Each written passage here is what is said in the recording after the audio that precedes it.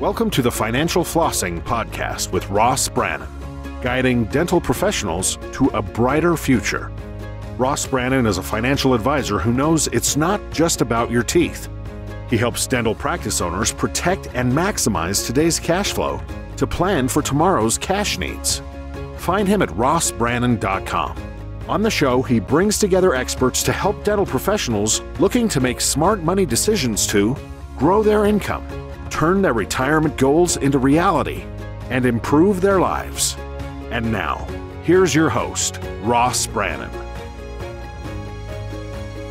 Welcome to the show. Today we have Mini Suri, co-founder and CEO of Velmeni, an AI company in the dental space. Now, she has an amazing biography, but I am not going to read it all just because she's way smarter than me. She has an MBA from MIT. She worked at Citi for 20 years. She worked at Uber as the head of intelligent automation. She worked at Core AI, and she is a board member at Thai Silicon Valley. And now she's this co-founder and CEO of Velmeni.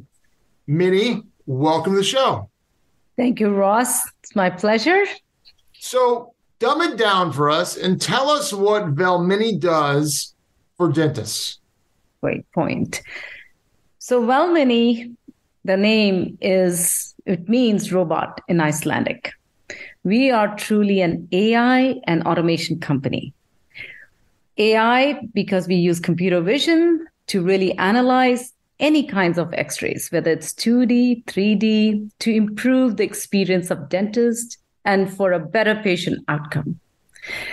What we have seen is inconsistent x-rays reviews causes dentists to miss pathologies. It's not that the dentists don't know what they're doing. It's just that they're busy. They're busy people. They're running from looking at the patients, and they get distracted. They get tired. Whereas AI doesn't take a break, doesn't get tired, and is able to identify findings which dentists may choose to treat or not, but at least it's pointed out to there. So basically, Velmeni is both for the dentist. Velmeni also offers a platform.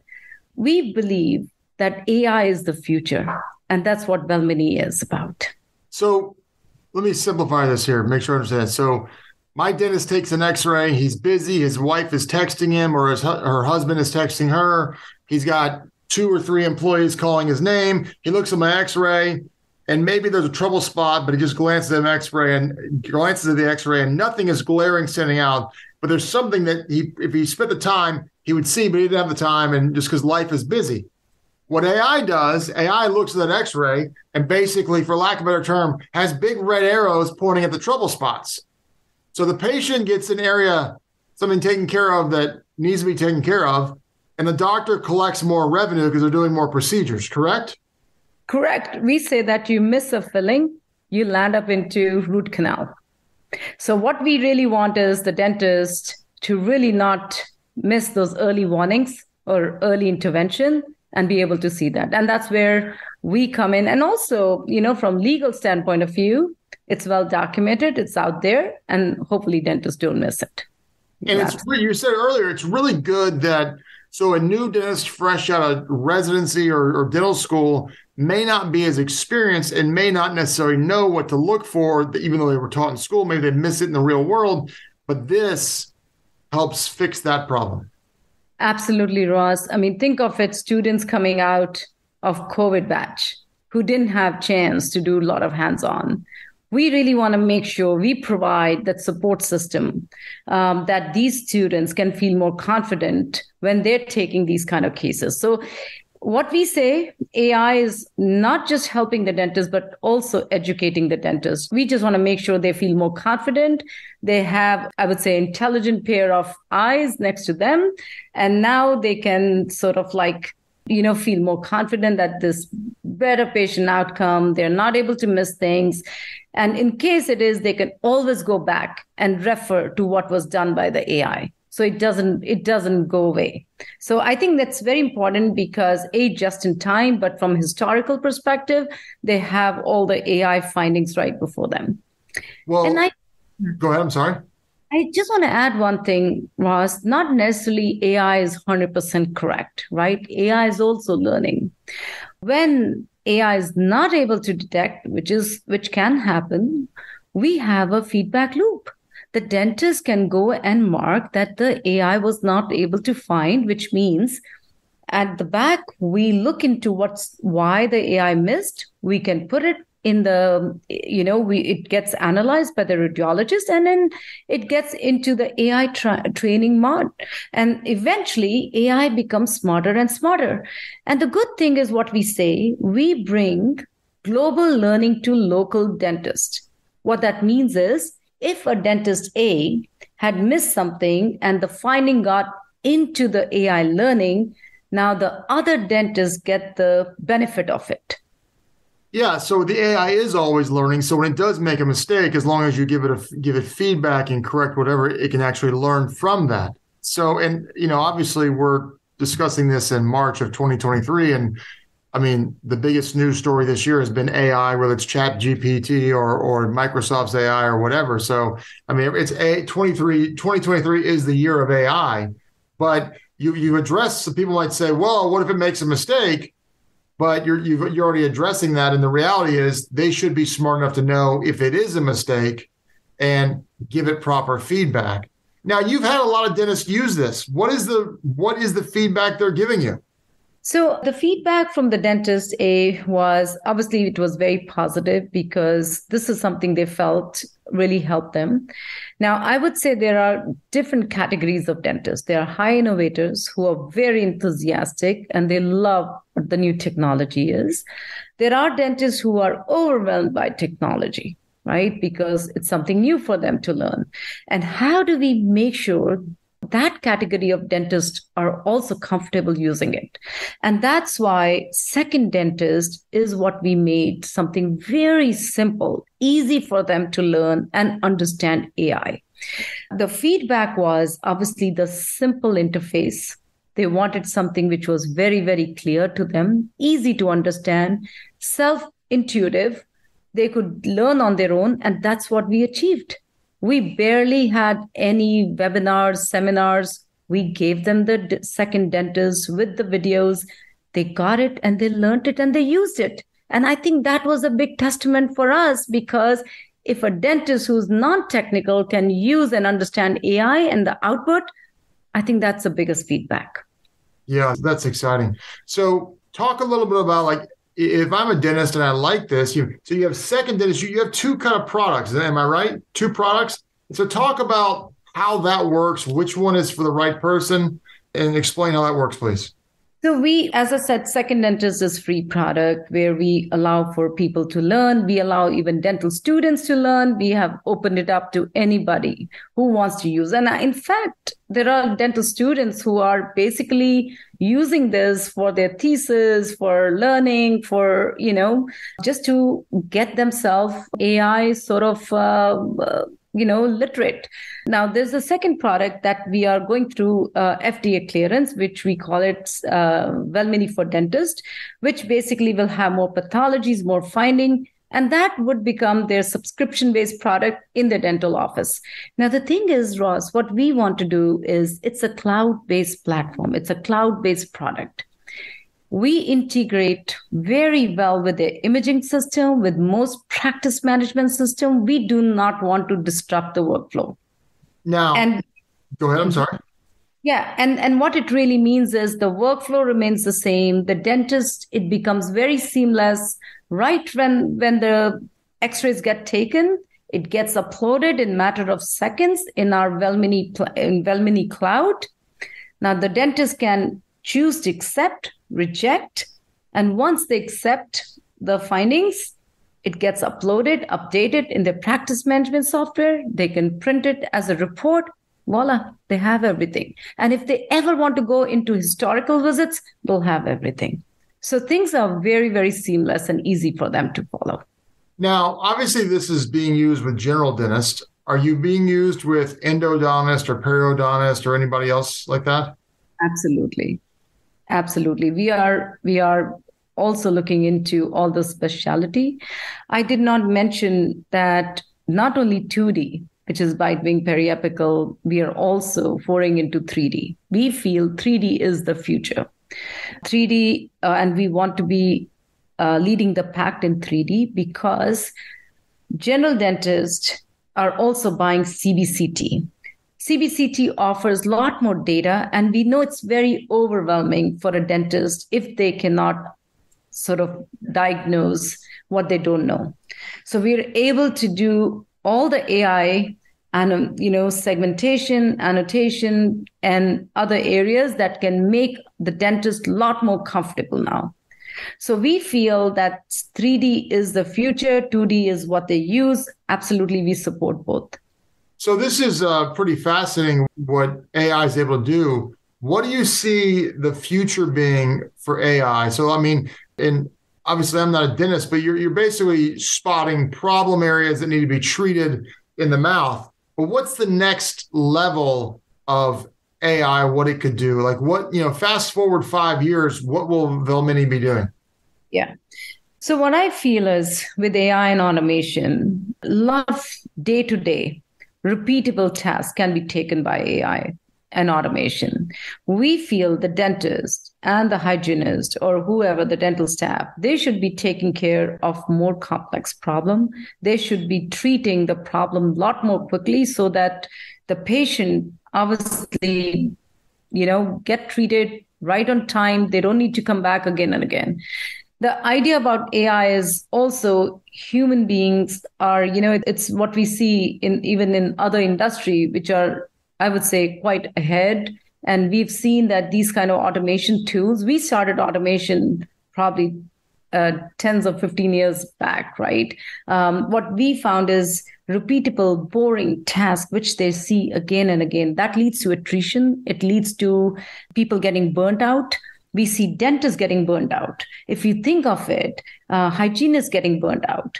Why? Because they're doing the same thing. If AI can pick those kind of things, help them so that they're focused more on the more complex problem, we are freeing their time. If we free their time, they can upskill, reskill into something more.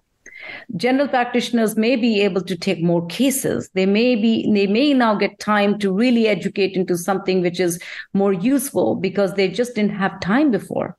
Hygienists may be doing something else. They could be a change maker. So what we feel AI and automation will enable them to really do something which is much more of value to patients. And AI is, we all are at the tip of iceberg. There is so much that AI can see. I believe that we can, we always joke the dentists have to be in dental office. We say, why dentists have to be in dental office? They could do a lot of work also remotely. I see where AI is going to take the dentist. It's going to let them do things remotely. We will not have specialists in every office, and that's not possible. We'll basically end up having specialists in certain offices and patient visiting satellite offices where they can really interact and be able to understand the cases and be able to take this forward. So there is so many use cases that we think will happen. It is truly disrupting, and it's going to change the way the care happens. And again, 5 years is not a long time, but the way this AI, as you rightly said, this is a year of AI. We have made leaps and bounds, progress in AI, but you'll see this is going to continue growing. And I'm so glad that dental space is opening up. They're very open. They're interested to learn more.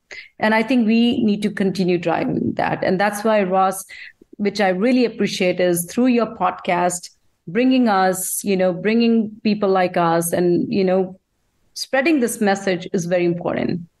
So thank you for that. Well, you're welcome. So it's obviously amazing in what it can do, but it's not perfect. So what can it not do? What are the expectations that are a little unwarranted with, what you guys are doing? I always say that human in loop is important. Right? AI has its limitations. AI is always learning, but you need a human because nobody can replace a human judgment, because What AI is doing today is only one facet or asset, which is radiology.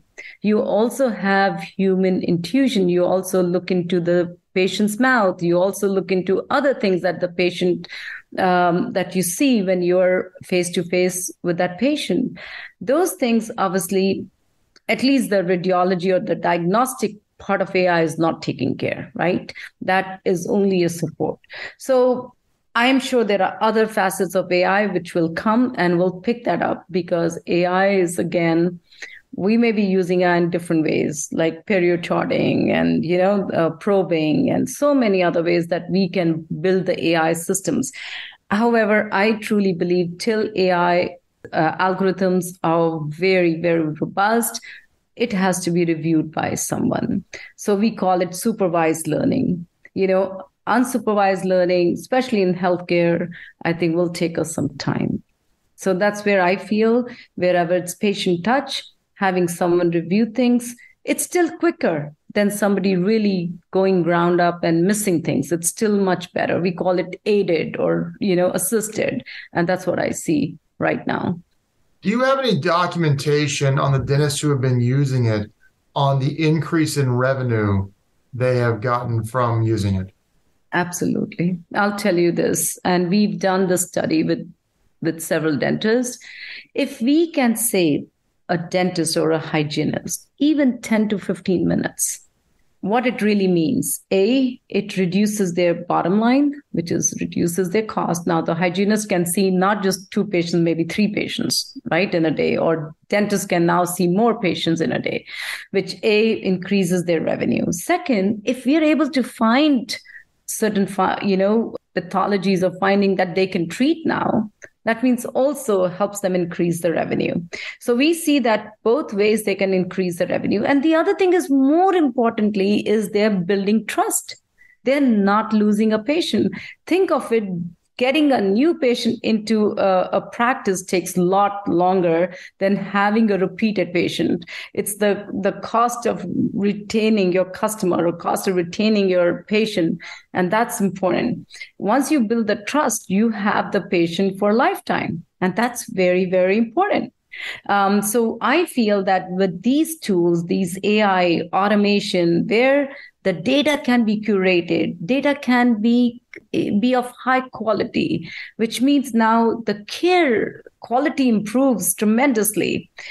All these things not only decreases your cost, increases your revenue, it increases, more importantly, your credibility. And that's very important for a dentist and also from the patient perspective. Yeah, I just don't see why this is not something that every dentist would want to use, because it's basically a second set of eyes to check in case there's anything you miss, which will help the patient, but also increase the revenue. So to me, this is a no-brainer. Now, I understand some people aren't tech people and they're not going to want to do that, or they're not early adopters. I get that. But this eliminates the human error of missing something. And if it's about taking care of patients, I don't see why you wouldn't do this. True. And I think it's a very simple training, very simple video to watch. It's not something that they have to do an additional click. It's all clicks. It's all out there. It's very visual. If a patient can understand, and I'm sure dentists can definitely understand what the AI is talking about. So if a dentist wants to, use some of your solutions, how do they do that? So they can actually go to our website. We have an engage area where they just, which is www.wellmini.ai. They can get in touch with us, and we get in touch with the dentist, and we basically follow through with them and then help them understand what they're looking for and get them to learn what AI is. And that's where we have a complete customer success team, which is very, it's actually the dentist turned technologists, which is very important, because these dentists understand what the dentists need, and at the same time they're technologists because they understand technology. So we have a combo of such people who really work and deal with the dental community, so they can really understand and explain them how to use the AI. So obviously come to our website, they can connect with us, or send an email at info@wellmini.com. So either way. Now, is there any last things that I didn't bring up, I didn't ask, that you want to make sure people hear? So, Ross, I do want to bring up one thing. For me, WellMini is, and I say that very clearly, will achieve its unicorn mark when we make an impact on 1 billion people to improve their oral health. I'm not saying people here only in cities or people or the patient in the privileged areas, but people in the fields, in remote area. Only way that we can make an impact is through software and through AI. There is no other way we can scale the dentist that quickly. It takes years and years of making a dentist. AI can definitely do the groundwork. It can definitely identify things which are important for a patient care. And that's where I feel WellMini is about. And I'm passionate about doing this. I'm passionate about bringing this dental care to the people who do not have access. Well, I tell you, this has been a fascinating conversation. I knew 2023 was the year of AI, but I didn't expect to hear about it in the dental world. And I'm sure I'm going to hear about it in another world that I wasn't expecting either. But this has been a fascinating conversation. Thank you so much for coming on. Thank you, Ross. Thanks for your time. And it was really lovely having this conversation on AI with you, and hope we can make a difference. Thank you again. You've been listening to the Financial Flossing Podcast with Ross Brannon. This has been another episode of Financial Flossing with Ross Brannon, guiding dental professionals to a brighter future. If you liked what you heard, consider subscribing wherever you listen to podcasts. For more on Ross Brannon, visit rossbrannon.com. Ross Brannon is a registered representative, Coastal Equities, Inc., and investment advisory representative, Coastal Investment Advisors, Inc. Investment advisory services are offered through Coastal Investment Advisors, Inc., and securities are offered through Coastal Equities, Inc. Member FINRA, SIPC, 1201 North Orange Street, Suite 729, Wilmington, Delaware, 19801.